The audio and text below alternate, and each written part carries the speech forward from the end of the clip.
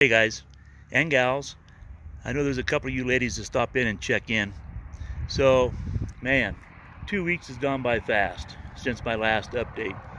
But when I started my year, I said I'd stop in every 2 weeks and do an update on the beard growth. So here I am on week 24 of my year.